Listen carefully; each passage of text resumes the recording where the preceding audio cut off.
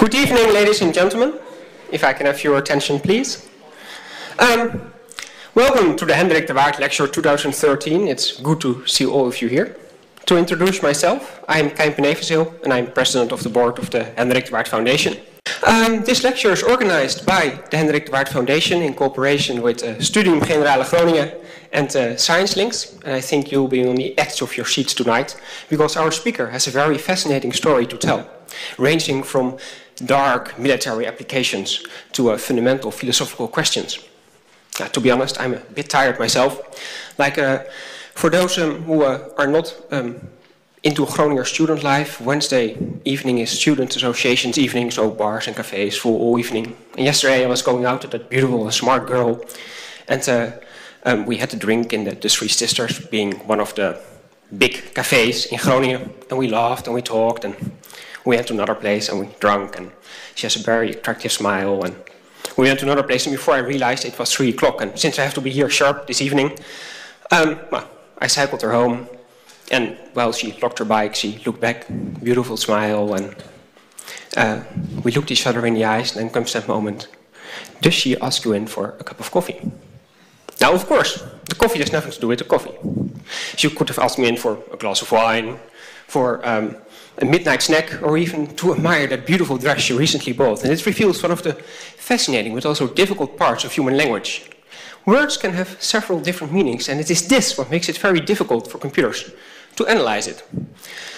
Because if a computer would have filmed this moment of me cycling her home and she inviting me for a cup of coffee, the computer would probably just analyze this under coffee, which of course is not what this is about. So, computers, suppose a computer would understand human language. Consider the advantages. Consider that you could just talk to Google instead of searching, and it gives you directly exactly what you're searching for. Or you say to a computer, I want to report about this and this, and it writes it for you. You can hand it in to your boss. Or even you are on an internet forum, and the computer analyzes what the forum is about. That might be useful for security, if there are some radicalizing people there. And because of all those advantages, research for the last years, decades, actually tried to learn computers' human language. And it is a tremendous task, but big steps have been made. And one of the principal researchers in this field is Professor Eduard Hovy, our speaker for tonight.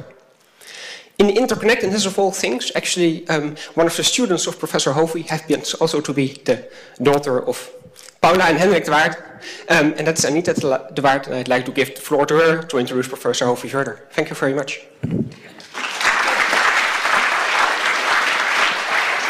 Wow, this is an interesting microphone. So it's a tremendous pleasure and an honor, and I have to say I asked Count if I could do this introduction, because if you've known me, then you've probably heard me gush about Ed Hovy, and my family said, is this man actually real? So in fact, there's many ways in which you could introduce Ed. You could say he's a famous scholar, which is true. If you go anywhere in computer science, then almost every field you find some early papers by Ed Hovy. So it looks as if he just has a question, writes some seminal papers, and then he gets bored and other people finish the field. It's kind of what it looks like. But you could also say, no, he's mostly a great mentor. And if you are one of the lucky people who are his mentees, you feel very singled out and you feel very special. And there's both a kindness and a ruthlessness. And the kindness is ruthless and the ruthlessness is kind, in which you are mentored and kind of brought up to the level that you try to be, you can be. And then you find out he has tons of students everywhere. So you feel singled out, but actually it's a great, great group of people who he's mentored. But I've worked also with Ed in the context of work within Elsevier. And then you could say, no, he's a brilliant diplomat, because we have some issues in Elsevier that you might know about with open access and not open access. And actually, Ed negotiated a truce between the hardcore Elsevier lawyers and the radical open access fundamentalists. And this is a great act of diplomacy. But none of those really are what I would like to say. So I thought, all right, I can figure out 4 words that kind of describe what I think are what I'd like to say. And 3 of the words are nouns, so teaching, science, language, and then I thought, well, we need some kind of modifier, and that's beautiful. And it's a word Ed uses a lot. So he uses beautiful language to teach science. And it's one of the people whose papers I've read that if you read his scientific papers, they really make you laugh out loud and make you marvel at the nice language in which they're written. But he also uses science to learn about beautiful language. So he approaches things like poetry and things like that with a very scientific focus. And lastly, he does beautiful science on learning by reading, and that's what this talk is going to be about. So I'm sure you'll have a wonderful evening, and with great pleasure, I then hand the floor to Ed. Thank you. Thank you, Anita. So, Anita and Mrs. De Waard, first of all, and the whole De Waard family and everybody, thank you for coming. I feel so embarrassed now. After all these words, I think I'd really rather go and sit down and have a glass of wine with you, because it is a little intimidating to be in this audience tonight, in this forum tonight, and to talk. So I thought, let's do the following. I'll tell you a little bit about what inspires me to do this research in language, and then you'll tell me when to stop, okay? So if it gets to be too boring or too slow or you start yawning or something, then just say it's enough, okay? And then I'll stop. I'm happy to stop. I'd much rather talk with you about the beautiful things, Anita, that language is, the thing that language is, and how we use it to communicate and to learn about one another. One-on-one, it's much nicer than having just one-way communication. Okay? Is that all right? Yes? Okay. So it is my great honor to be here tonight in memory of Professor Hendrik de Waard. My middle name is Hendrik. My grandfather was Amsterdammer. Ik spreek ook een beetje Nederlands, maar niet al te goed. Ik kom eigenlijk van Johannesburg. And I would like to sort of dedicate this in the spirit of what I've heard about this man. In particular, that he was a scientist. He wasn't a bullshitter. He didn't take nonsense. You had to prove your story. Now, the reason I started doing this field, I'd like to tell you, is as a personal anecdote. My grandfather, an Amsterdammer, was Nederduits gereformeerd, which means you don't play cards in my house. And you don't, you go to church in certain ways and so on. And he had a very strict belief about what is right and what is wrong and how God works and so forth. My mother was Swiss, and she was a Christian scientist who believes that God is everything. God is love. God is not physical. Therefore, there cannot be anything that is not love and that is physical. That's just an illusion. So you yourself are a combination of abstract characteristics like love and joy and humor and beauty and enjoyment of music and so on. And each person is a different combination of these things. And so you should not concentrate on the bad and the sin and stuff, because that really doesn't exist. My father was an engineer, a scientist, an agnostic. He was like Hendrik de Waard, I think. And he said, prove it. Prove it. And one day we're sitting at 12, and we're sitting at dinner, and my grandfather says, we should read the Bible after dinner. And my father says, why? And we don't want to read the Bible. We want to go and play cards. So we're already moving away. My mother says, stop, you listen to the Bible. And then my grandfather starts opening a place, and he starts reading something about sin and the devil. And my mother says, that's not real. This is just metaphorical language. And my grandfather says, it's in the Bible. And then they start a fight.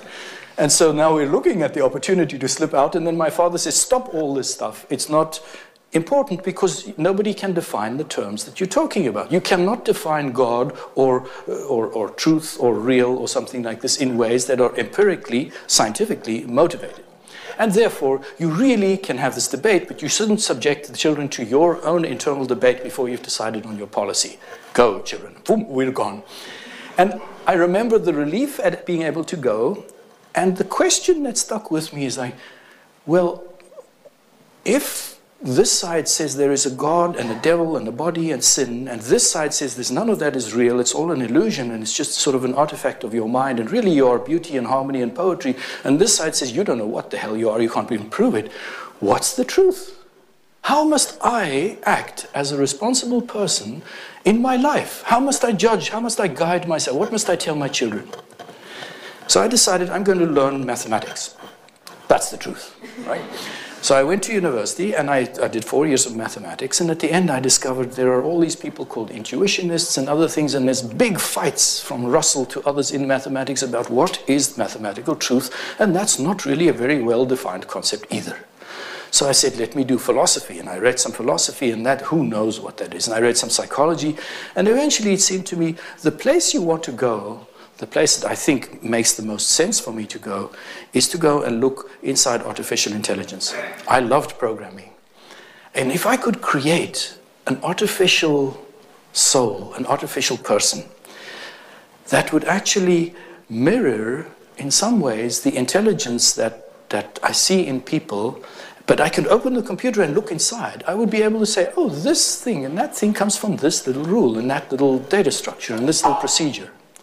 Then I would be able to go, and at that point Thomas Aquinas was one of my heroes, because he really studied this problem of the soul and the body, and how different combinations of features embody how the soul sort of inhabits the body and gives it life and spirit and a reality. And I thought, maybe I can do that to a computer. Wouldn't that be cool? Now, of course, you know, that's the dream that every young, arrogant person has here. But I did use that as my guiding light when I went to graduate school, and eventually I sat and I studied language, human language, because I think it's a wonderful window into your mind. All of us speak language, at least one, right? And all of us know that language reflects something about us. But let me ask you a question. How many words do you know of Dutch? Hello? How many words do you know? 10,000? Any other guesses? Anybody say 11? 1150? 1200? Let's do an auction. So you don't know how many words you know, right? Yet you use words ever since you're 3, and you're an expert in your language, are you not? How many grammar rules do you know? Do you know that people don't even know how to count how many grammar rules exist? No? If you go to a dictionary tonight and you take the big Vandala or something and look in the front where it says this dictionary has so many tens of thousands of words, and open anywhere and just count. Oh, I know 80% of this. Open again. Oh, I know 75%. Oh, you'll be able to work out how many words you know of Dutch. And it will be not counting names, just normal words, not counting verbuigingen, just normal words. It will be around about, I don't know, 70,000 to 80,000 words of Dutch. No? And then you add the other languages. Now, if you look how children learn, if you take the number of days a child is alive from the age of 0 to the age of about 20, and you say they learn by the end of this 80,000 words, you'll see children learn between 9 and 11 words per day on average. Per day, on average, your child, you learned 9 new words over 20 years. This doesn't astound you? Yes, it does. Isn't that amazing? Did you think that you were learning 9 new words every day for 20 years? And sometimes, of course, you didn't learn any. The other day, you were learning 18 words. That's phenomenal. Your brain is an amazing thing. And you use those words without thought in the right time, in the right place, and you use them in such combinations that they give away who you are. They tell things about you. What are you interested in? What are you excited about? Who are you? How angry are you? How formal are you? Etc. This is a phenomenal thing. This is a beautiful thing, to use Anita's word, right? So now let's see if we can actually make a computer do something with language, okay? Shall we try that? And when you get tired, you tell me, stop now, that's enough, and then we stop, okay? I'm happy to come back next year if you want and tell you more. Believe me. All right. So let's see, if we open the brain, let's go look inside those little gears and wheels and things. So the field I represent is called natural language processing, or sometimes computational linguistics, or sometimes human language technology. Artificial intelligence people use the first one, linguists use the second one, sort of technology, Google-type people use the third one, and it's an intersection of sort of several areas like psychology and linguistics and computer science and a bit of neuroscience and neurolinguistics and psycholinguistics, and it's a fascinating place to play because you can touch all these different fields in a little bit of way, and you have some philosophy on the top there. Now, if you want to build a language machine, what do you need? Hello? What do you need? Words! Thank you very much. You need words. Yes. Okay, so here's a bunch of words. Is that enough? No, because you need to put them in order. right? And now you say suddenly that's English. The first was not English, it's just words. The second is English, yes? Why? Because it conforms to rules of grammar. Isn't that great? Fantastic. People have studied grammar for over 2,000 years and people believe they know it, but nobody can tell you how many rules of grammar there are, not even for English. Nobody can tell you that. They've never built a full grammar of any language either. Is that enough? More context. Yes, we have translators here. They know exactly where I'm going, guys. Perfect. You need the following. What's the difference between the first and the second sentence there? The second one has meaning. Now, if you use computer programs today, from Google to summarization system to speech recognition systems, you will know they work at that first level. They know something about how words should go in order. But you will also know they have no idea how to do that second level. They don't know what meaning is. And if you ask any child what's important about language, after they say a little thing, they come down to meaning is important. That's what I want to say. I don't care about making beautiful syntax. I want to make meaning with you. So if you want to make a computer do language, you have to do something about meaning. And all the rest of my talk is going to be about different ways of trying to put meaning into a computer, from old ways to new ways. Okay? All right. In addition to meaning, there is, of course, context. There is what's called pragmatics.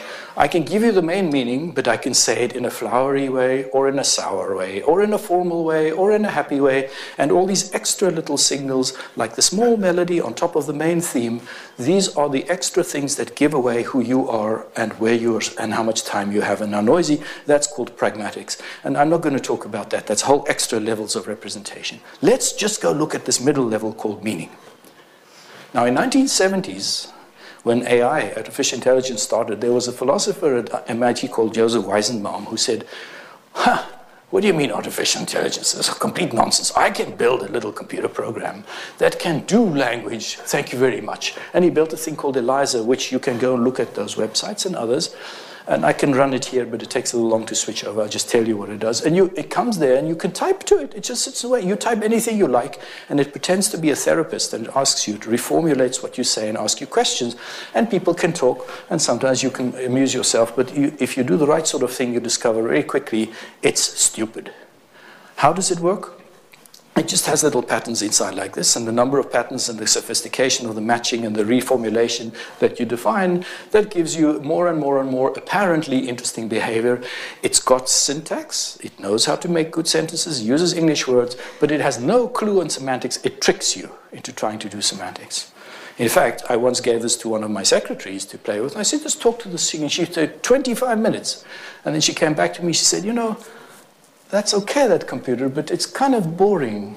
I said, oh, really? You don't like? Yeah, no, it understands me, and it's fun, and I like talking to it. I went to her screen, and I saw she told it all kinds of things when she went to the toilet, I'm afraid to admit. And I typed at the bottom, I think you're a nice person. She came back, she said, oh, the computer said something new. I said, what did it say? She said, it thinks I'm a nice person. I said, so? She said, it never says that sort of thing. I say, what do you mean? And she could not tell me what she meant by that, but she clearly saw there was something different here. Right? So she was operating at meaning, but she was fooled by this thing. Right? So at some point it can fool people and not. There's something in there, you must not get fooled. Now let's first get some things out of the way, and then we go into meaning.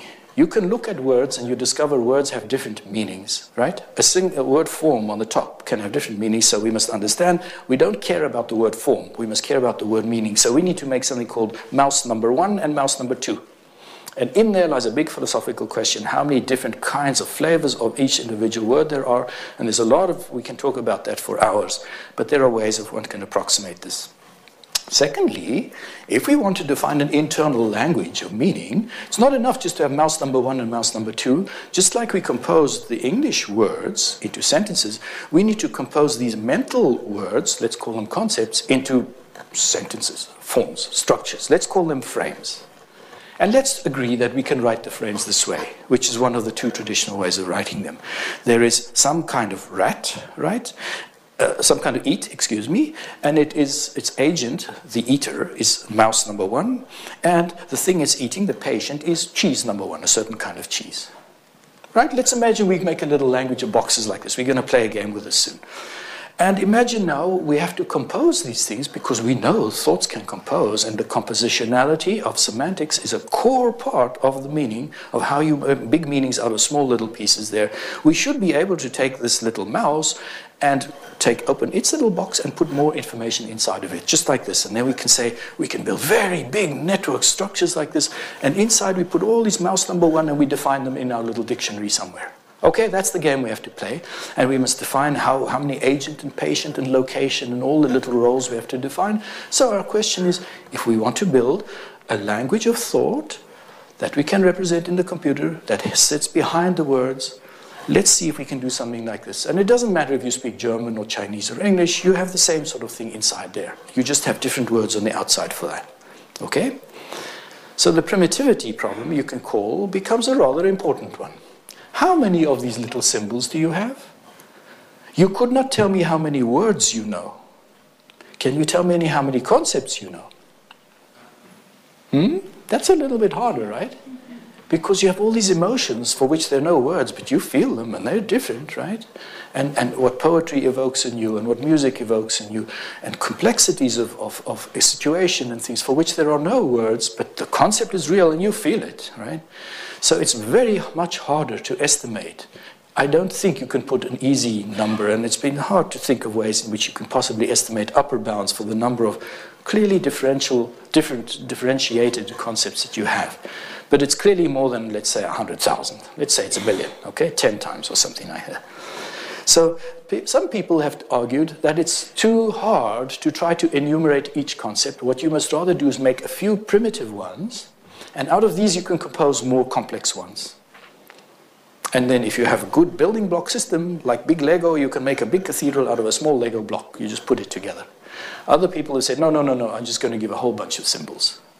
So one of the people who said, let's go primitive and make a small number, was my advisor, Roger Schank, who was a well-known person, a controversial person. Some people hate him and some people admire him. And his idea was, we have a certain alphabet, a certain vocabulary of object symbols, and a certain core vocabulary of event, verb, action type symbols, and then other things and rules for composing them. And then we now start building our meanings out of these things. So let's imagine we want to say that John gives Mary a book. So would you agree with me that this is an okay way to represent John gives Mary a book, where P-trans means physical transfer? That means we've got a physical thing, it's being transferred from one to another. And all we need to know is who's the giver, who's the taker, and what's the thing that's being transferred. Okay? So now we have another thing. We say, well, if John gives Mary a book, then surely we can agree that now Mary has the book. Yes? So the possession went away from John and went to Mary. So we can make another primitive, which cannot be P-trans, so we have to make something called possess or something, where ownership is involved. And now we can say, well, if you have the book, then maybe you can sell it again, and maybe somebody can ask you for it, and maybe you can hide it and things. So we can make further steps, rules around this, and we can make, and if you say, well, you're allowed to give it to someone else, you can make P-trans on top of that to somebody else. So you can make lots and lots and lots of these things out of very simple sets of primitives with simple little rules. You can make something like this. Mary gave a book, Mary got a book from John, right? So is this different or the same? Are these two representations different or the same? An interesting question, right? What does it quite mean, this thing? There's the physical transfer of the book from Mary to John, but somehow is John the agent or is Mary the agent? Right? How do you decide that? That becomes a little bit more subtle. Yes, so as soon as you try to simplify the meaning into a simple little thing like this, a little calculus almost, a meaning like this, you deal with feelings, with questions that become very, very hard to solidify and to describe, but they're real for you. You say, John gave Mary the book, or Mary took the book from John. The book still went from one to the other, but there's a focus difference that's very hard to capture there. So now we can do something else here, like John donated a book to Mary, and somehow that's different from give. There's extra connotations. It's not so easy to know what that means. There's something about money inside. How about Mary bought a book from John? Can you imagine what that would look like? Its little representation, its little box. 2 p-transes of the book and money in the opposite direction. Very nice. Right? You see the logic, right? You can go to any child and say, what does buy mean? I don't know the word buy. You say it's 2 p-transes. You give me the book, I give you the money. They say, okay, that's it, right? So buy and sell and so on become this thing. Swap is a buy, except it's not money in the bottom. Suddenly, a whole lot of words fall together into one system. Isn't that nice? Isn't that great? That's actually quite fun. Now you can think about this possess, and you can say, maybe my dog knows about possess, because if I have the bone, it wants the bone, and then it possesses the bone, and it doesn't give the bone to someone else. These primitives are actually probably real also for some animals. Some of them, right? So it's a very interesting question. So let's take some sentences. On the right, we have the little list of primitives that he's given us, that we can play with. Now we have John gives Mary a book, we know. Mary gets a book from John, we know. John buys a book from Mary, that's the double thing. How about John gives Mary a kiss? Is that a p-trans? No, of course not, because it's not a physical kiss. So what is this primitive here? So, well, A-trans is abstract transfer of like ownership of something. M-trans is information, mental transfer of something like this. M-build is conceptualize or think. Move is to move your body, and so on. Grasp something, push something, attend to something, do something general, and so forth. Cause something. So John give Mary a kiss is actually quite a complicated thing, right? There's a movement of John to Mary, and the lips pucker a certain way and do a certain sucking thing and all kind of stuff, and right? It becomes not so easy to go and say what is kiss. John gives Mary a headache. No, he gives her a kiss, and now she's got a headache. This bloody John is a nuisance, right? As so many of us have realized. And so then John gives Mary a headache. Now what does that mean, right? So how do you represent a headache? You need a different set of primitives now about head, and positive state +5 and negative state -5, that's a headache, and -8 is a big headache, and -10 is a migraine. You know, you can imagine it, right? So Mary, of course, has the headache, so she gives him a black eye. So what does that mean, right? Mary did something, a do, with the result that the state of John's eye goes to -5. Right? No? But you can see the simplicity of it, but also the logic of it. It's something appealing to be able to take the basic meanings and decompose them into a primitive system and play with it. And that's the beauty of trying to do this sort of semantics. Because out of that, you can then make programs give you a summarization. If you can make a computer program take the text in and make that thing, then you can go out into a different language. That's called machine translation. You can take a complex set of these things, find the central ones, the most connected ones, pull only that out and give that, and that's called text summarization, right? You can do lots of interesting things if you could do this. No? And a lot of people have now been trying that. John gives Mary a lift. That's a whole different thing there. So just the word give, you'll discover, has almost no meaning. It can mean anything. The word do has absolutely no meaning. It can mean everything. Right? So there's actually quite a lot of games here. And so I just have this slide to remind me to tell you one or two stories about some programs that were built in the 1970s and 80s using this system. One was to generate stories about little bears that do things and animals that barter and stuff. Another one was my own thesis work, Pauline, that tried to tell the same story, a network of about 100 of these structures in different contexts to different people. And I once set it to speak to an antagonistic person on a topic that was very strongly opinionated one side or the other, and the program had one set of sympathies, the hearer had a different set of sympathies, there was no time available, etc., etc., and the program said nothing. And I thought there was a mistake, and I spent 45 minutes debugging the program step by step, saying, I tell you, say this little box. So it takes the little box and says, well, this box has connotation, negative for me and positive for him, or no, positive for me, negative for him, and he's antagonistic to me, and I can't say, I better find another positive thing and balance it. So although bad thing, still good thing, and he won't be so angry with me. But then I need to find a good thing. But now I'm under time pressure. He's waiting for me, so I must quickly find in a close perimeter. I don't find a good thing. Maybe I can find inside here some words that are sort of hiding the fact that it's a bad thing that he doesn't like. And it went through step by step. It was about 14,000 lines of code there.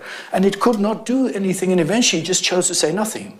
This was a surprise to me. I didn't expect the computer program could choose to say nothing. I honestly thought it was making a mistake. So then I said, wow, isn't that great? This thing has done through simple sets of rules, operating on something that was actually clever, that people would choose to do. So isn't this what Aquinas would say is taking some complexity into some simple sets of mechanical things here on the computer, and through a combination doing something that there's no soul in this, but it's exhibiting a behavior that you would say is kind of intelligent or interesting? I still don't know quite how to interpret that, but that lesson stuck with me for until now, right? This I did 30 years ago as a graduate student. And I love programs that surprise me this way, that have a simplicity in them, that out of the combinatorics of the simplicity give you a behavior that's more. Some people are in love with this, they call this emergence and all kinds of things. I don't go that far. I'm just looking for that to see if I can create that and understand how that works. That, I think, is one of the deepest goals and searches that anybody can have if they want to understand how we work and are understandable to one another in a way that you can describe. If you say, no, it's all just complex in a big black box, and say, okay, that's no description, but that may be the truth. But if you want to reduce it to some principles you can describe, you have to do something like create simplifications and create mental structures or something and show how they work. And then you have to look for the sort of surprise out of the combinatorics. Otherwise, there's no way, I think, that you can get something like intelligence.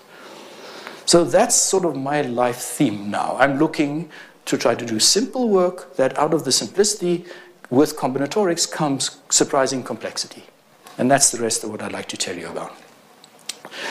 Up to the end of the 1980s, most artificial intelligence and natural language processing work was done by people who had studied language, logic, linguistics, and built computer science rules, programs by hand with sort of sets of code.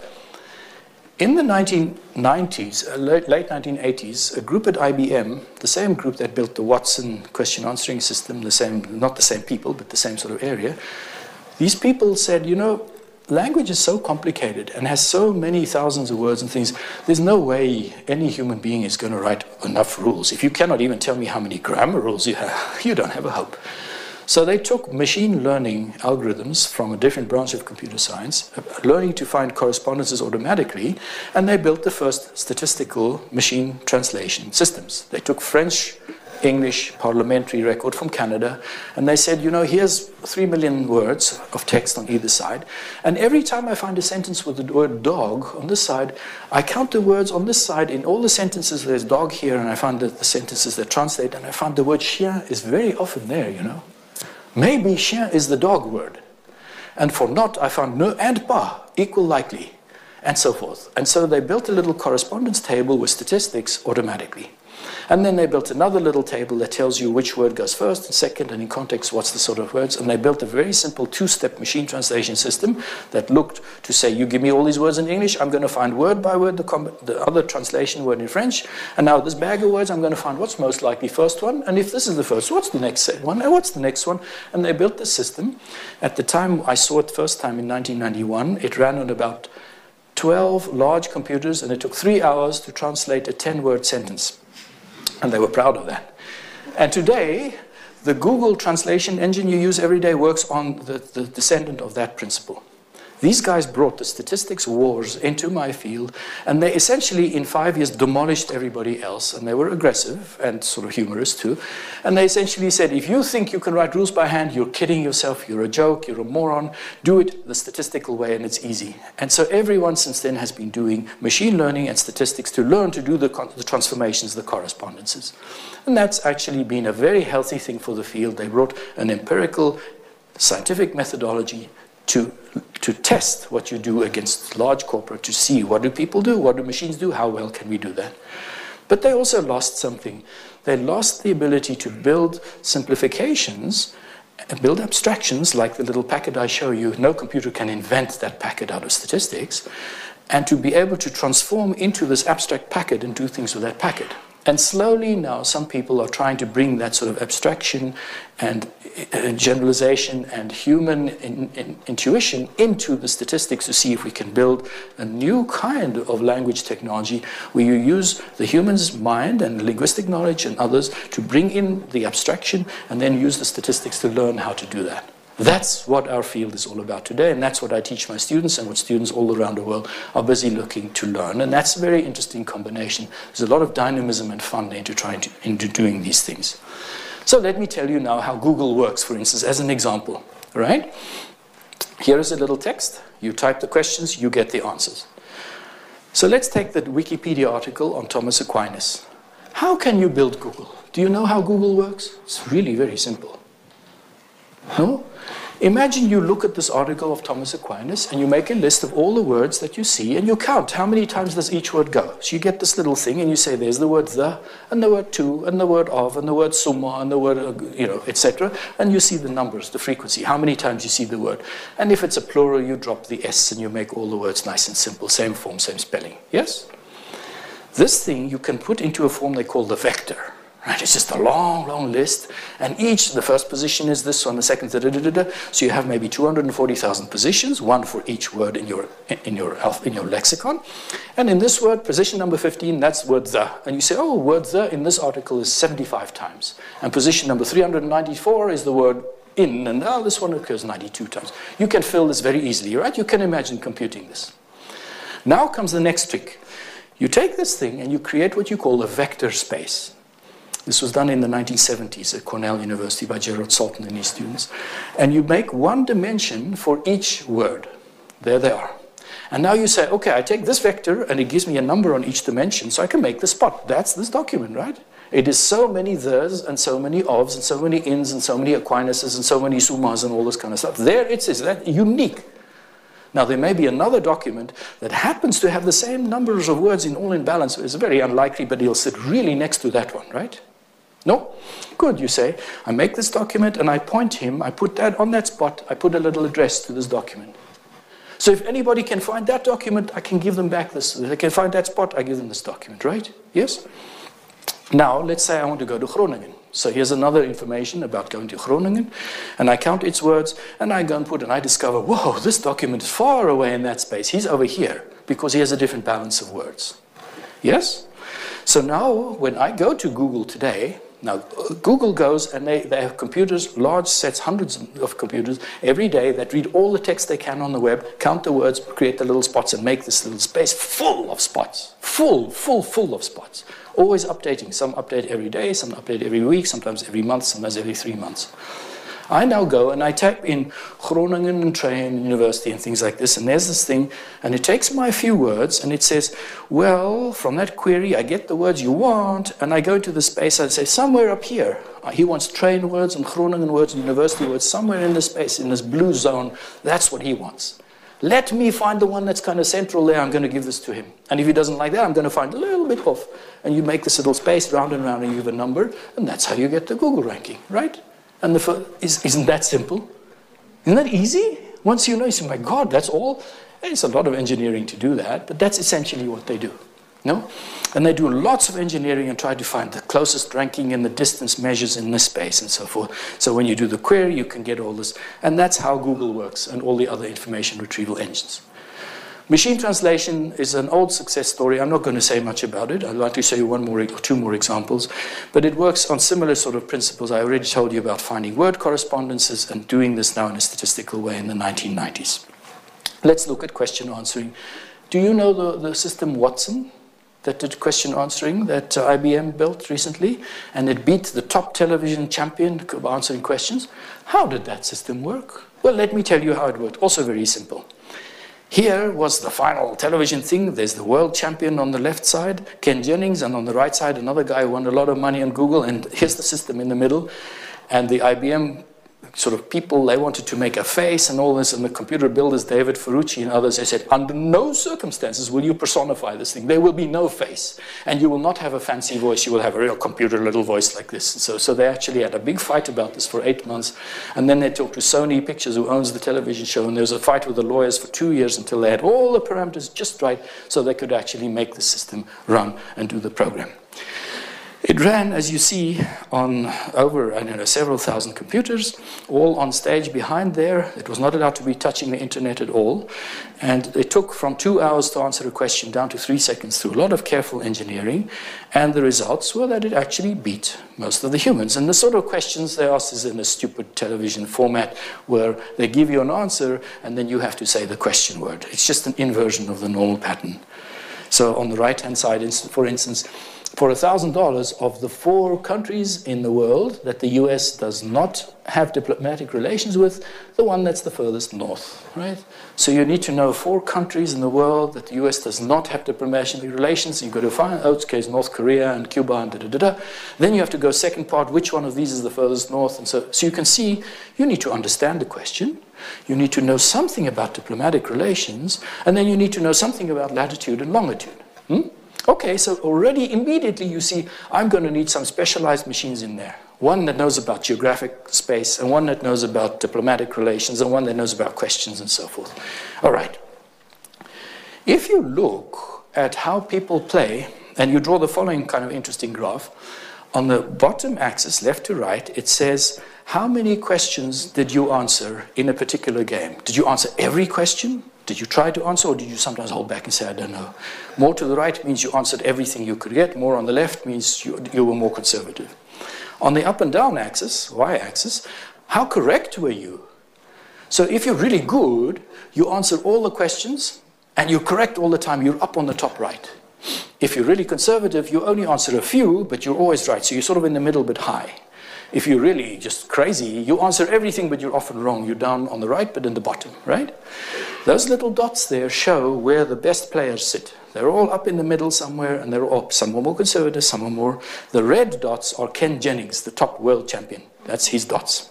The brown line is where the computer was when it started in about 2002, 2003 or something, when they started building this thing. It was horrible.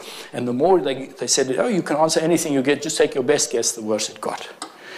So then they started building this machine, and you can see month by month by month, 2-month steps, 3-month steps, 6-month steps, how the system quality improved, always sloping down to the right as it got less conservative, it made more mistakes. And pretty soon, after a few years, it started going up into the range of Ken Jennings, and then they ran it, and they were really lucky that they actually beat Ken Jennings, because to do this test properly, they tell me you would have to do about 72 runs, 72 games, and then you would have a statistically trustworthy result, and under that is no way that the system would have beaten Ken Jennings. But it would have beaten everyone else they tried that they've ever seen, but not Ken Jennings, they say. So they were just lucky there, and of course, they're never, ever going to play the game again on television. They can only lose. So how did it do this? Well, it had 104 modules inside. One module knew about space and time and latitude, longitude, and another module knew about space and things. And when I say know about, I mean it had rules to reason about using the kinds of packages that I showed you. So some modules took this question and broke it up into little pieces and built sort of packages like this, simple packages. And there was one module that went and did an information retrieval, type retrieval against all of Wikipedia and about 1,000 other texts that they had read and pull in like this. And then another module said, is this a space thing, or is there a rhyme in here and I must understand about phonetics and rhyming? Or is there something here about history that I need to know about dates and timelines, etc.? Each module had its own specialization and then ran. Then there was a question of putting them all together in such a way that they actually, different modules predict different things. You don't know which one's the best, so each module had to have a confidence value, and you had to integrate the confidence values into one overall value. So you had something that looked like this. First you go against all the text the system has read in a big vector space, and you find then all these answers there. And you get a bunch of answers, then you run through all the different engines, and they each predict some more answers, and then you find some more ancillary evidence. If this were the answer, what else would be true, and bring that back. And you go from one question to hundreds of thousands of possible answers with numbers, and you re-rank them, and you get one little stack, and they show the top 3 guesses, and you get the numbers, and they played a long time to try to get good numbers that sort of usually give you the right results. And that's what eventually ran. So here's some question, for instance. Name the decade when Disneyland opened and the peace symbol was created. Watson did not just go and do a little Google type retrieval and get this. It looked for the peace symbol and opening and found a date there and said, oh, this sort of 1950 looks like this. And then when Disneyland opened and they found another date that looked like a year and said these 2 dates, and then decade, the time reason they knew decade means in some 10-year period that starts with, with a 0 number on stuff. And eventually it had something like, well, here's the answer. and it was pretty confident. The strength was very green up there, and the others were really poor. And the little blue and red lines below show you the different modules. The top one is the type match, that is a date kind of a thing. The second is the passage support, are the words around it okay? Next, the popularity score, do many people give you the same information, and word associations and things like this. Another question, US cities. The largest airport is named for a World War II hero, the second largest for a World War II battle. And so Watson said Toronto. And that's actually wrong. It's Chicago because it's US cities. So what happened was one module knew about US cities and made all these things. Another module made World War II heroes and things and came up with Lester Pearson, which is the name of the airport in Toronto, and he was also a World War II hero. But these modules didn't talk to one another below, so the US city module didn't stop the Lester Pearson thing come up, and so it made a mistake like this. And so you can see sometimes the thing is good and sometimes the thing is bad. Now here's another little story about dialogue engines, and then we move very quickly, okay? Are you getting tired yet, or is this okay? No? I'm just telling you little stories, and later we're going to get to the lessons. Some colleagues of mine, when I was still at University of Southern California last year, before I moved to Pittsburgh, built a dialogue system for the US Army. The US Army has the following problem. It sends young men of the age of, and young women, let's say between 25 and 30, into places like Iraq. And they have to deal with very complicated situations, and they're not especially smooth and intelligent and socially nice, as we know, right? So in this case, for instance, there was a Spanish doctor in the simulation on the left, and this village elder, an Iraqi, on the right. And your job, you are now the captain, you've got the headphones on, and you're sitting in this room, and they're standing in the room, and there's a screen that's bigger than life size, about 120 degrees like this, and you talk to the screen, to these people, and they talk back to you, and inside is all this language technology, and your job is you must convince the Spanish doctor to move the hospital to a different place. Why? Because you want to bomb that place tomorrow, to this here where he's sitting. But if you tell him that, he's going to say, to hell with you, what do you mean, you American, you can't tell me where to go, this is Iraq, thank you, I'm going to stay right here because people know I'm here. So you have to do it somehow nicely, right? So how do you train the soldier to act nice? This is not the way American soldiers are trained to do, but the American army said, we had better train our people to operate in the world properly, so they give this research institute millions of dollars over a 10-year period to create scenarios like this to help train their people to be socially just better. Isn't that amazing? It blows my mind that this is what they do, but hey, you'll take the money because you can do interesting research, right? So, okay. So behind this, you have to build all this language engine and things, but you need to do now a lot more. You need dialogue acts. He's asking me, he's ordering me, he's insulting me. And you have to say, he's looking at me, he's not looking at me. You need a whole lot of paralingual things, language plus more, in other words, to make it natural. This also has to be modeled, because if the captain just says then, I think you're a wonderful person, please move your hospital, and it looks like he's insulting you, that's not going to work, right? So they have to model all this stuff together. So one of the things that, for instance, they do here is this simulation. Oh, the sound isn't working. The sound should be working here, where this little face, he said, he looks to the left. Let me see if we can do it again. There. He's looking to the one side. He says, hello. And the guy says, hello. And he looks to the other side, and he says, hello. And automatic face tracking is just saying, where's he looking? And then the right person answers back. This sounds trivial, huh? But somebody had to build that, and they had to do face modeling and the box around and where the eyes and which way the eyes going and so forth. So that's just one of the little pieces.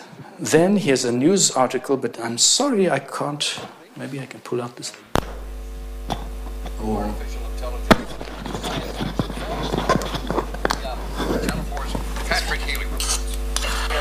That includes enabling them to react to visual cues from humans. Can you hear? But coming from digital analysis of the video from 6 cameras, we were allowed to watch this first demonstration in a scenario with characters in a military negotiation. It doesn't matter. It's okay. Don't worry. The point is, this guy, David, is explaining, let's skip over this. I'll tell you what it said. It's telling that when you point to someone, they now know not only where you're looking, but your finger is pointing. That's not polite in that culture. And then they complain about it and they don't listen. All the meters go down. He's pointing at me. Vap, I'm not going to work with him. So all this stuff had to be modeled as part of the language. And inside the system looked like this.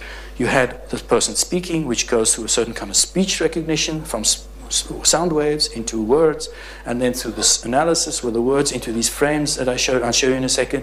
Then it goes to dialogue where all this other stuff is happening and reasoning inside. Then it comes out to little packets like this, then goes to speech and goes through the words coming out. And all this complicated machinery was supported by lexicons and dictionaries and little frame packet machines and things, hundreds of modules in there to make this artificial human work in this one tiny little scenario that lasts about 3 minutes. So you have the speech wave, which gets converted into a little frame, like I showed you, which gets converted into a deeper dialogue type frame. And when the output comes, it's in a frame again, which goes again through a speech synthesis system into a speech wave and comes out again. And the frames sort of look like this, where you can say, I will move from here to there. You can see there's a speech act of asserting by the doctor of content is action, which is a move by the doctor from here to the destination there in the future. And if you say, I will move the clinic is changing. And if you say, I will not move, then a polarity goes in negative. And if you say, I may move, then the polarity goes in potential. You may move the village, and so forth. I will move to the village is now, the speech act has become an order. So you see, you can play. You can design your own little language like this, just like I showed you before. And a lot of the work goes into designing a clever, good little language that can capture the meaning adequately.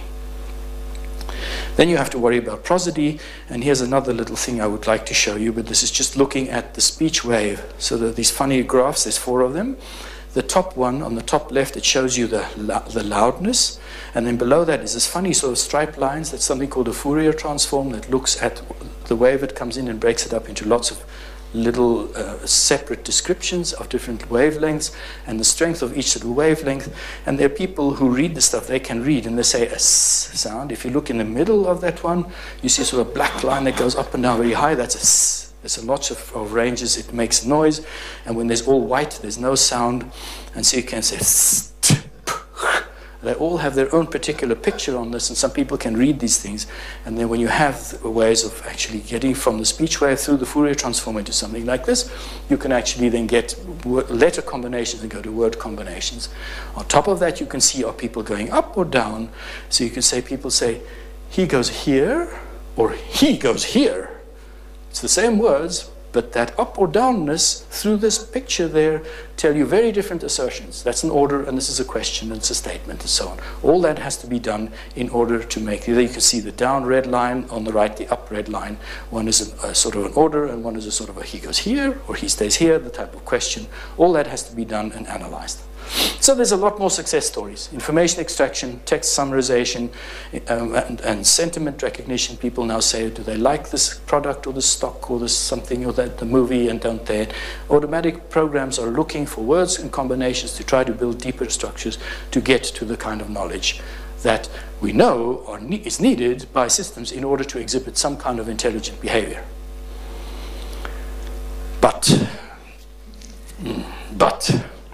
But the things just don't work well enough. No? This is an old example from machine translation. The spirit is willing, but the flesh is weak. The vodka is wrong, but the meat is rotten. Each thing individually is good, but the overall thing is simply just rubbish. The bottom one is a system my own group built. And where do you find zebras? In the dictionary. It's true. You go look in the dictionary, that zebras is there, right? But it's not what we mean. How do, it matched, you can find zebras is one of the last words in the dictionary, or some sentence like this is find the last word in the dictionary, location, zebra, in, blah, blah, blah, should be, and it's just wrong, right? How do you know it's wrong? Because it's true, right? It is a true fact. So the systems don't understand the semantics. So we have to go from words to meanings, and the problem is it's not an easy step. So let me go quickly just to show you some of the steps. You have a sentence like at the bottom, Sheikh Mohammed, who was also the defense minister of the United Arab Emirates, announced at the inauguration ceremony, we want to make Dubai a new trading center, and you can run a little engine to say, oh, the first thing is a proper name, and then a pronoun, and then a verb, and then some kind of adverb, and then there is an article determiner. That's very easy. You can do this about 96% correct for English and many languages. Then you have what's called a parser, and you build a little tree structure like this, and you can do this about 92% correct for English. And that's pretty good today, that sort of thing. You say, well, on top of that, I can find all the things that are names. There's like the Sheikh Mohammed is one, and who is another one, and the defense minister is another one. So these are either places or people or organizations, and I can find all of them. And now I can actually go and to find the links between them, and I put them in, and I can find out information from a database or Wikipedia about them there, and that's not so hard to do. And I can find, through using some complex rules, and that becomes more difficult, is Sheikh Mohammed the same guy as the WHO? And the WHO is the same as the defense minister, and the United Arab Emirates is the same as we, and so on. That's called co-reference resolution. That works around 70–80% for different languages, different kinds of complexity, and you can get that sort of reasonably out. And now you can go to these little frame structures I showed you and say, given all that information, I can create an announce frame, that's P0. Sheikh Mohammed is announcing something called P9, and what is P9? Well, it's a wanting. Who's the agent of the wanting? P6, it's we. And what is the theme of the wanting? What do they want? P10. What is the P10? A making. What is the thing that's made? Dubai, and the result is a center. Literally, this says we want to make Dubai to be a center, but it's not like in the sense of we mean it. It's like a making. What the hell does that making mean? So this is a very stupid little unpacking, but it's the beginnings of an unpacking. Later we get more, right? You have to define what these words mean, you have to define what these relations are, and you do all that sort of work, and that we cannot yet do in my field. We can do this at core, simple levels, but we get terrible performance in the 20s. Or 20%. Then you have other structures you can do, like what is in the front and what's the focus and so forth, and nobody can do that yet. And then you get a deeper representation, which nobody can do, nobody even knows how to design it, where again there's a say action by the sheikh of the theme P9, which is a desire to do what? To do P10, which is to change the state of this thing Dubai from, I don't know what it was, the question mark, but the new state is P11, and the new state is that the essence of Dubai will be some kind of center, right? That's getting more to the true spirit of the meaning you want, and nobody knows how to define this level of language, so we simply can't do it. And that's not all yet. Then we come on top with all these things about this is a newspaper article and has a certain truth value and a certain kind of people who speak this way and so forth and so on. And then you get something approximating the whole picture of what that sentence is trying to tell you, written down in a series of layers that you can take and decompose and recompose and sort of say, okay, now I begin to understand what this is about in a sort of systematic way that I can measure. You see how hard this is? Once you start doing something that you think is easy, any child can do. This has taken about since the mid of 1950s, when computers were new, to get to this point, 60, 70 years almost. And we can only do halfway up this pipeline, up to the sort of 70% level, and then we get lost. We simply can't do it yet. So if you say, I want to use language to understand what I am as a human being, the message is not very optimistic at this point. I can do a lot of things. You use Google every day.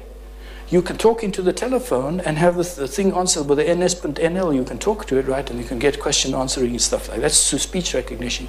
You can do question answering and beat the Jeopardy game. You can go and get automatic summaries of many texts into one short little summary. You can do a lot of useful things.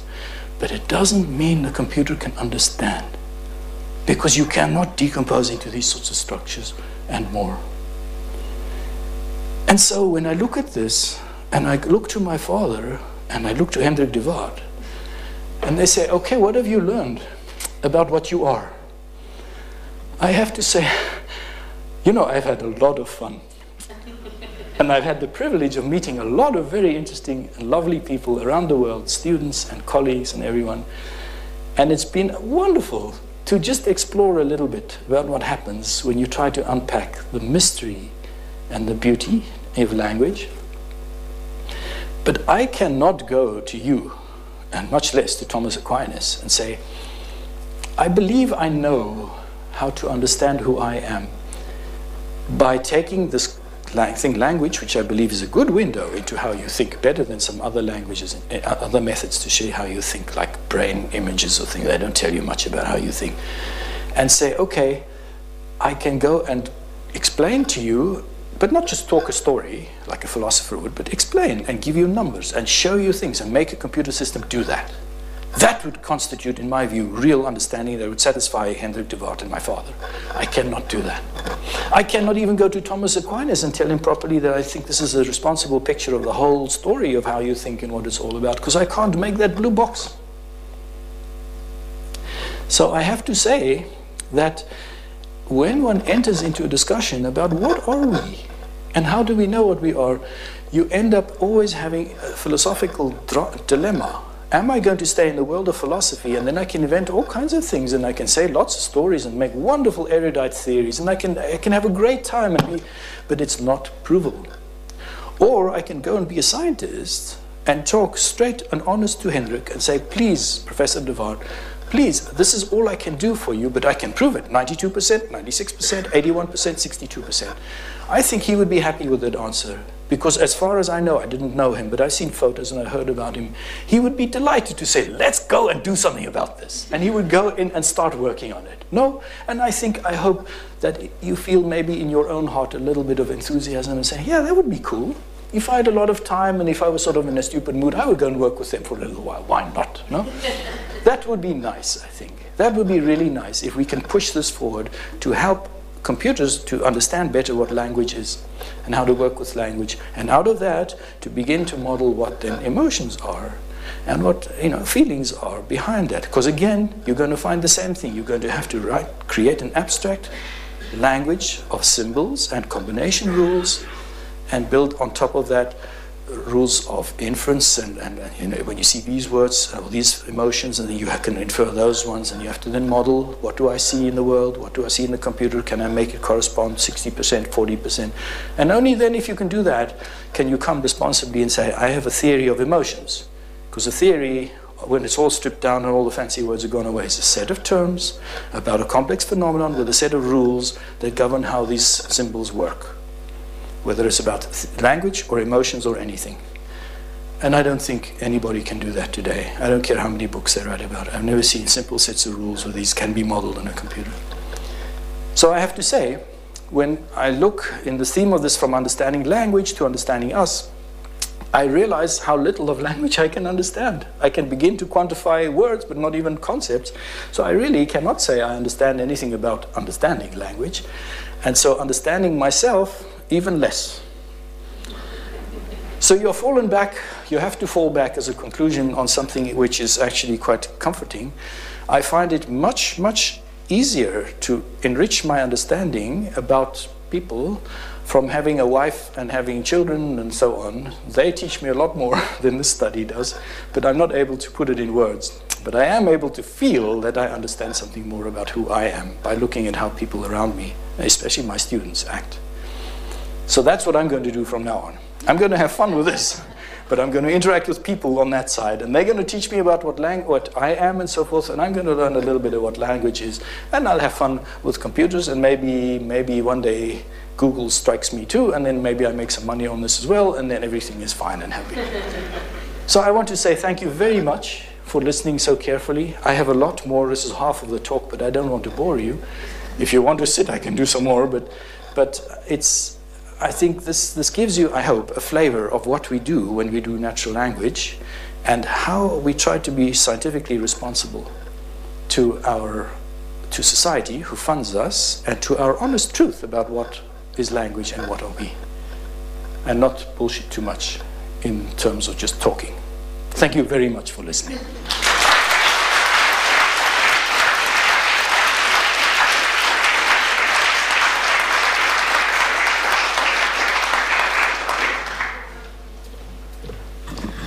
Well, thank you very much. Personally, you inspired me a lot with your talk and your colloquium earlier today. I think this is true for the rest of the audience too. Are there any questions? Well, thank you so much. I had a question I've been having for the last half hour. About the game that you showed us for the soldiers that were going to Iraq, did it work to make people nicer? No.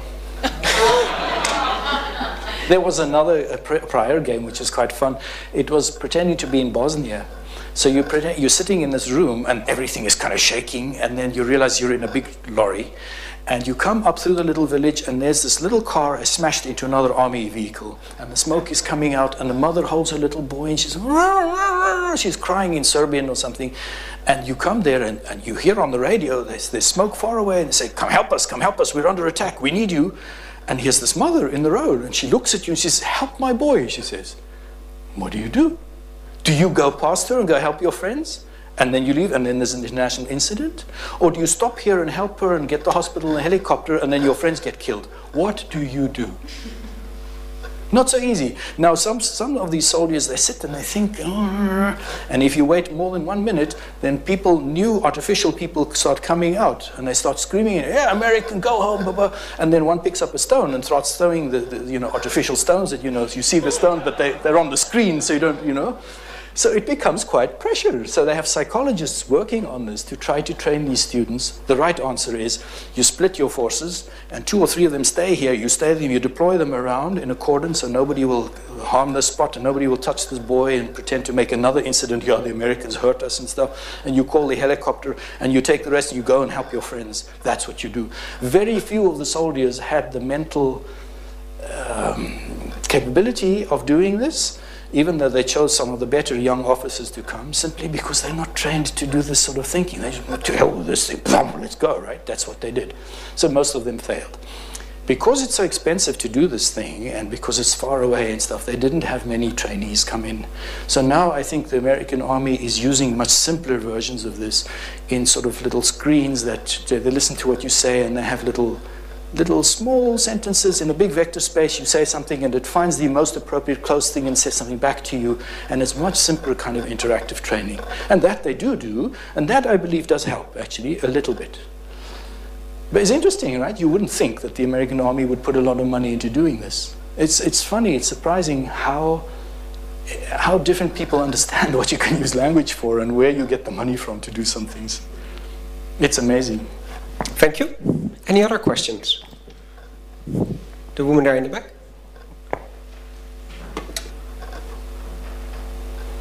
First of all, thank you for a very, very interesting talk. I had a question. What are your thoughts on things like artificial neural networks who try to learn language by learning or growing like a child does, in a way, rather than trying to define the rules or trying to statistically infer the rules? Thank you, that's a brilliant question. That always comes up. Because you say, if I can train a neural network with my input thing, my sentence, and my output frame, and I say, I give you 7,000 sentences and frames, I make them by hand, and then the neural network goes up and down and learns its little numbers, and now I give it a new frame, and it combines it and says, here's a new sentence, and here's the frame. I give a frame, and there's the sentence. Well, that would be great. Problem solved, right? I just have to design the little thing and make it. And then I say, well, let's say I could do that, and we have to ask, can we make it happen? Do I know anything about the transformations in between, or is it just a magic thing that happens to work? Is that an adequate theory? Would you be happy if I told you, oh, I have a neural network that can do this? Would I have explained language to you in a way that would satisfy you, that would satisfy my father or Professor Eduard? I could quite easily say that you don't know anything about it. You just happen to have this magic tool and it does the right thing for you and just uses it. It's like you picked it up off the street. The aliens brought it to you. You don't know what you're doing. It just happens to work for you, right? I would say, no, but I had to design the frames. They say, well, I can design other frames and it would work equally well. It just learns to do that. That's the response that I come to as a person when they tell me about the neural network problem. Now, there are people, and my own students, who love neural networks, and we constantly have this fight. I say, you don't know what the hell you're doing. You just happen to have a tool to work. They say, yeah, but it works, and your stuff doesn't work. What must I say, right? So we now use, for small steps, in some of our work, these neural networks to learn small transformations up this hierarchy of up this ladder here. but only in small enough steps that I feel, okay, I could use any statistical association program, maximum entropy and naive Bayes, any other method to do the transformation. And if neural networks turns out to be cheaper and easier, I use it. If another method gives me better results, I use that. I don't care. I don't care at the level of the algorithm what makes those steps. I care about the steps and the layers for each of them and the ways of composing at each level to get the answer right. And neural networks is never going to do that. I have to invent the steps. It cannot invent the steps. So there's my more nuanced answer. I'm happy to take neural networks or any machine learning algorithm or even a human algorithm where it's simple enough. But I still need to know what's the steps, what's the layers, what's the complexity of each layer, what can it do and what can it not do. And then only we have understanding. That's my answer. Thank you for this very clear answer, I think. Yes? Yeah, thank you. Is it even possible to fully model the whole language, since you say we don't understand this and we don't understand grammar fully? Can we model all of language, even if we cannot understand grammar fully? Do you understand when you read Elschot or someone, and your mother and your sister read him? Would you say you understand the same things? No, huh? So it's not clear what full understanding would mean. You have to also here give a nuanced answer where you say, I believe one can come to a simple level of this, either the simple frames or the blue box, maybe. And we'll all agree, yeah, that's in there. But then when we ask, what are the inferences you draw from this? And you see this relationship, and you see that understanding, and you see this emotion, and the other one says, oh, I didn't see that. Probably you're right. And we can argue about it. Then understanding becomes a very fuzzy thing. At the middle, you can measure it, but then it goes out in all kinds of ways. I believe, ultimately, we will be able to get that blue box, and even higher. That I believe we can do. But further than that, to get to touch those things that touch us as human beings in our heart, in a real deep essence of what do we really have the meegevoel, the feeling of really getting us at, I don't believe today that a computer can do that, because it doesn't have the same set of endocrinal, glands and hunger. It doesn't know what it means to be cold.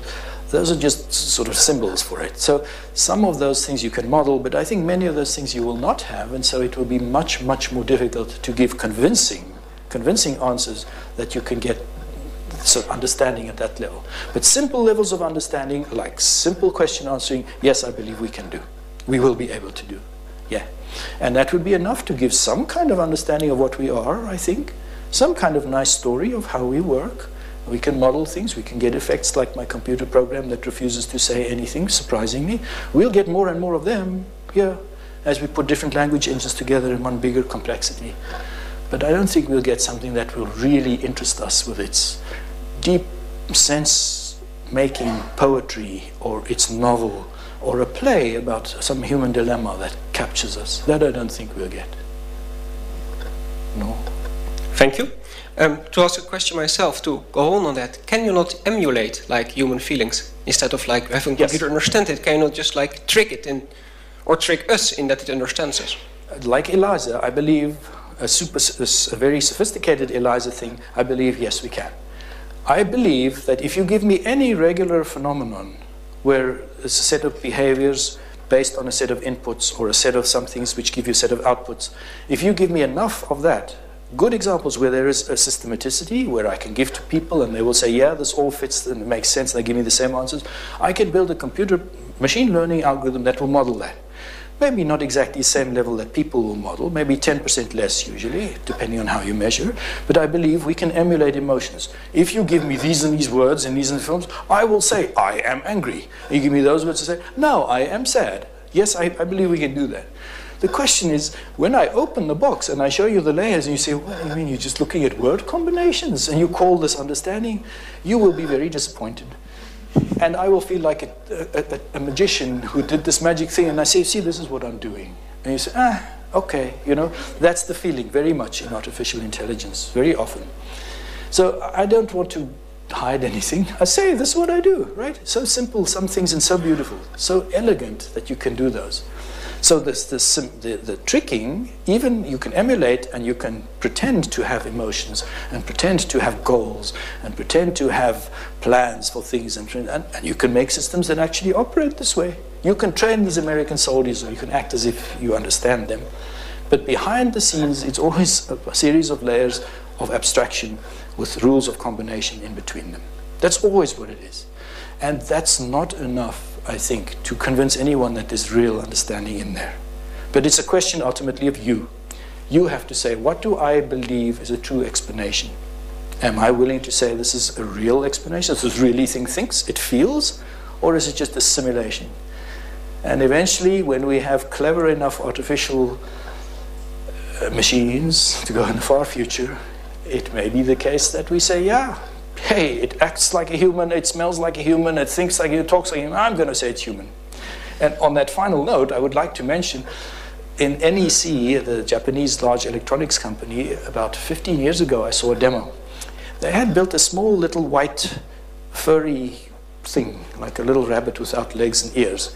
And it sat there, and they gave this to elderly people, and it had a motion sensor in there and two big plastic eyes and a little noise thing inside. And it sort of it had a little sensor, which a little radio link to some control thing in the old age home somewhere, so that if it sat there and it was in the room with the elderly person, and the person had not moved for 3-4 hours, it made an alarm. It said, come look here, there's something wrong here. So they gave this little thing to lots and lots of people living in this home. And they showed us a video of one old lady who came. She said, now, if you came in and said, you know, I was happy to see you. And then if you didn't do much, it made little noises like this, just like we would think as, you know, like a child. And at one point, the little old lady, they were interviewing her, and she said, I love this thing. I said, why? She said, it responds to me. It's nice to me. She said, but, you know, it's only a tool. It's only, yeah, she said, but it's more responsive than my husband ever was. Now, did she know this was, of course she knew this was the thing, and yet she had the connection to it. That's where we're going to be in 100 years from now, exactly in this dilemma. Thank you. Any other questions? The gentleman in the back? Yeah, Ed, I'd like to ask you a question. A lot of us have been following AI for many years, and we viewed the defeat of Kasparov by by Big Blue, a major milestone in artificial intelligence. And although it wasn't announced with the same sort of fanfare, defeating the human champion Jennings in Jeopardy, that was also a major milestone. People showed that you can get enormous amounts of information out of text. I have two questions, and they may complement each other. One is, what's the next milestone? And two, if you don't want to answer that one, if it were up to you, what would you define as being the next big challenge in AI? Whoa. Trust John to ask a difficult question.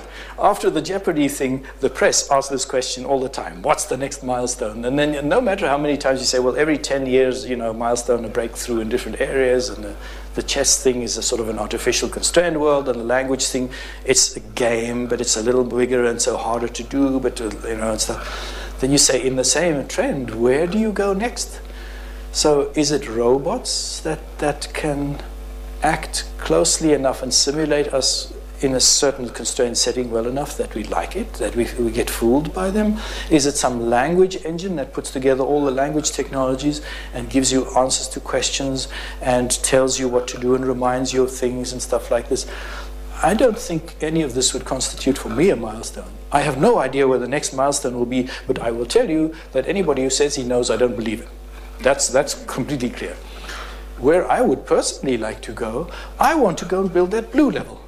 And I firmly believe in my heart that if I can build that blue level well enough, and the rest of the talk was all about how to build that blue level using very large sets of computers on large sets of text and making internal representations and statistics over them. I would love to build that internal level and allow and build rules for composing little pieces of this to get not just one thing, but when you tell it one thing it says, oh, you've told me this, and I know this, and this, and this. I'm going to put them to, oh, now I know this. But if this is true, then, oh, now I know this. And have a machine that you make one sentence, and it goes and weighs and thinks for 10 minutes and comes back with 700 questions. Say, I want to know this, and I want to know this, and I want to know this. And have the whole fringe of questions just so waiting. And you say, okay, I'll tell you this thing. Oh, thank you very much. And it comes back and says, now I have 200 more questions. That, to me, would be a big breakthrough, because out of that, you'll have a machine that can teach itself, as we talked about this afternoon. You will have a machine that can teach others, can guide them, say, here's the interesting questions, not can teach others, and so on. You will have this self-cyclic, reproducible thing that will break through so much which is so hard to do today. And so I'm working all my speed, as hard as I can, to try to do that. And I think that sort of burning passion is what people should have in their life. No? I think Professor Eduard had that, right? And I see how people admire him, and I would like to carry that spirit through and give it to my students too. And I believe you do too, in fact, with your work. That's exactly what we should be doing. Thank you. And then there was a question from the gentleman there.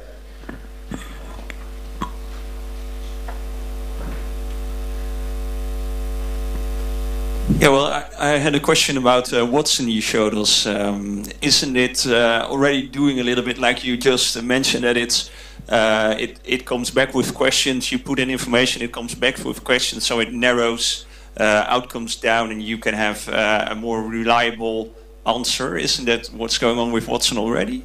Part of that, they didn't show that in the game, but inside it works that way, yes. It does generate many, hundreds of thousands of hypotheses and rank them, and you can treat each hypothesis as a question, saying, I believe this is true, is that the case? Or I believe this is true, but it rests on the following two facts, both of which I see in my knowledge, but they're not very strongly attested, or they said only 4 times in my text base, or one guy said this and 2 guys said the opposite, and I'm not sure what to, right? So you can rephrase each of these hypotheses as questions, and as soon as you give it the answer to that, that goes back in, and other things become unlocked. So it's not that far in that sense from what I'm describing, but it's in a very constrained setting. And it only deals with certain kinds of factual knowledge of the kind that they give in the Jeopardy game. It doesn't deal anything with the kinds of things that concern us. How do I make sure my children grow up happy? Right? How do I make sure I don't lose my job in this bad economy? What's causing this bad economy? You can't ask Watson those questions. It has no idea, right? But you can ask any student, any high school kid those questions, and they'll have a theory. It may be wrong, but they'll have a theory. They will have thought and be able to compose little mental structures around that. I want to be able to do that, and that uses some of the Watson capabilities, but it has more sophisticated patterns of combination, and that's not so easy to build. I don't know how to learn those patterns. So it would be nice to learn these elemental frames and then patterns of composition of frames on top of them. That would be the game, no? Wouldn't that be great? Then you can talk to this bloody thing, and it asks you questions like any 4-year-old who irritates you. It's constantly asking questions, and you just tell it as much as you want. But it'll go to the web and ask the web questions, and everybody will sit there and teach this machine. Imagine, no? Wouldn't that be cool? You'd have this web intelligence that is growing by everybody's input. Like Wikipedia is a static thing, this would be a dynamically growing thing. Wouldn't that be cool? Please say yes. I think it would be really cool. Yeah, definitely. Yeah. Yes. Okay, we have time for one final question.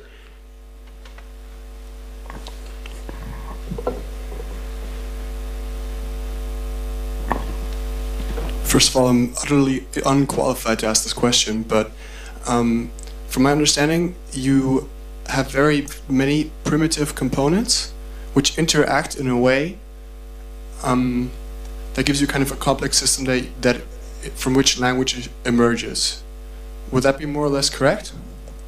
Modulo, yes, sure, yeah. Well, if such a system has a lot of non-linear feedback systems, like for example, a word pronounced differently or a slightly different word could cause dramatic differences in what it actually expresses, then I think such a system, especially given the capacity that our language has and all the rules that we have, would be very fast to become chaotic. Yes. And such a chaotic system, I think in other fields has been shown, is difficult to predict. It can be managed in some cases, but it's extremely difficult to predict. So aren't you in some way trying to predict chaos? That's too erudite for me, and it makes me a little uncomfortable because I think the assumptions are good, but it's playing games on words like chaos. It is the case that you have a lot of independent modules. It is the case that they influence one another. It is the case that sometimes small changes can have large effects. It is not, however, the case that these can just explode out, because you and your brain, all those things are true of you and your brain, and you don't explode out. We don't suddenly go catatonic and like this. Very few of us do, for more, unless it's LSD. So there are dampening effects too, and I think there's a sort of an attenuation curve. As you go out on this curve of thinking about something and thinking, you just simply, it gets too complex or you get tired or something. Something dampens your craziness out, and when you take some drugs or something, maybe you go further, but you still dampen down. You don't go into a spiral. Now, it may be the case that you could build a computer program that would go in a spiral, but I think anybody, Jeopardy, people, Watson or anyone, when you start dealing with hundreds of thousands of competing elements that each one of which can cause recombination and go crazy, there's naturally some kind of ranking in them that since you're running on a cluster, maybe 100 or maybe 1,000 computers, you can't go and think about everything all the time. So the natural thing as a computer scientist to do is to put a ranking and to put some kind of attenuation factor. If you're not clever on this, of course you may explode. In fact, in 1977, the ICHCAI Artificial Intelligence Best Computing Prize for the best thesis that year was given to Chuck Rieger, who wrote a program, a computer program, who worked on these conceptual dependency things, who did an inferential explosion, they called it. You gave it a sentence, it instantiated things, it had rules to instantiate more, they had rules, and they did this, and they expanded, and they filled up all the memory available, and it just froze. And for that, he got the prize then, because he showed this. So yes, if you're not careful, you can do that sort of thing. But it doesn't mean chaos. It just means sort of blind recursion and growing. So if you call that chaos, yes, chaos. But if you call that sort of, I call that just not being careful and sort of guiding cleverly what it is that you do. And anybody who does the sort of work, you and I and anybody who does this work, would say, yes, of course we can get that. And the nonlinearity could make that happen. But we will design our systems that they sort of self-correct, just because we don't want to run into chaos all the time, into this sort of freezing all the time. So I'm not afraid of that, even though it might happen. Yeah. Okay, let's thank the speaker again for his great story.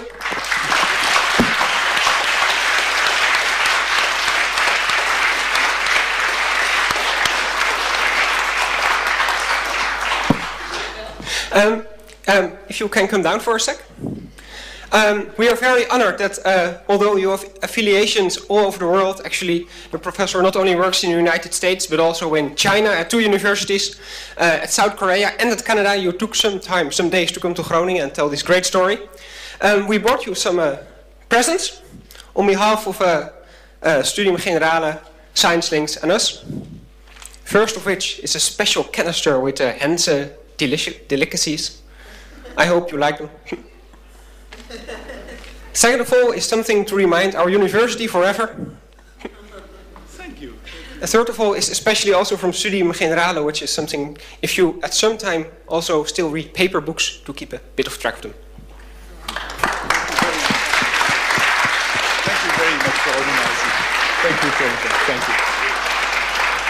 Then mevrouw de Waard wants to say a few words, I believe. Thank you, Ed, Hovy. I'm very happy to have finally met you. I heard so much about you from my daughter, and though I didn't understand much of your talk, but that's your fault. Not your fault, it's mine. I'm too old for this. But what I did understand, what I got, is that no matter how ingenious and cleverly designed a computer program is, it can never completely match the human brain. And this is good news for people like, I have 2 daughters who are professional translators. They will always be needed, because as you showed, meat and flesh.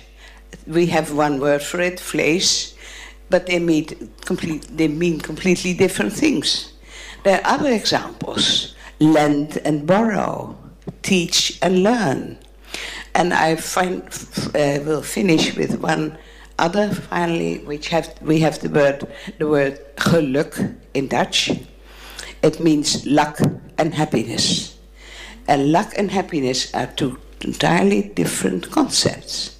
So I'm very happy that we are lucky enough to have the members of the Hendrik de Waard board who organize this lecture every year. It takes time, energy, and dozens, no, hundreds of emails to put it all together.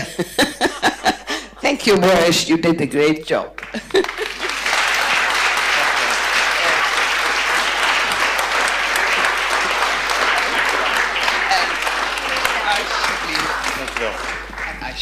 Thank you, ma'am. Thank you, Paula. I go stand here, as I believe most of you can hear me this way too, and I actually have to change something. Where's your microphone here? Yes? There it goes. This lecture was made possible due to a number of sponsors, which you see on the slides here. I'd like to thank all of them, and in particular our study association, FMF, for loyal support throughout many years. Thank you guys. And also, thank you this time for artificial intelligence. Let's try this one. and computational linguistics for support of this lecture. Then the next Hendrik de Waard lecture will be in many months. However, our associate Studium Generale has 2 nice lectures coming up next week. I think most of you know Albert Einstein, but Richard Feynman actually was of equal size, of equal importance, and is sometimes called the greatest physicist of the 20th century, doing a lot about quantum mechanics and so on. Next week, Monday, there will be a special lecture about everything Wikipedia doesn't tell you about this famous physicist, who worked very hard, who has his own lecture series teaching complete physics, but to the outside world, he did like he was like a ladies' man and just walking around a bit. Then, staying on the subject, this lecture was in Dutch. Next week, Tuesday, is a lecture in English about sex for fun. Now, most of you, sex is considered to be related to procreation, but if you look to sexual behavior of people, that is not always a one-to-one correspondence, and the role of fun in it will be explained next Tuesday, also in this building. That leaves me with one thing to say. We have also a bit of fun for you with your free drinks in the Rose Garden. Thank you very much for coming.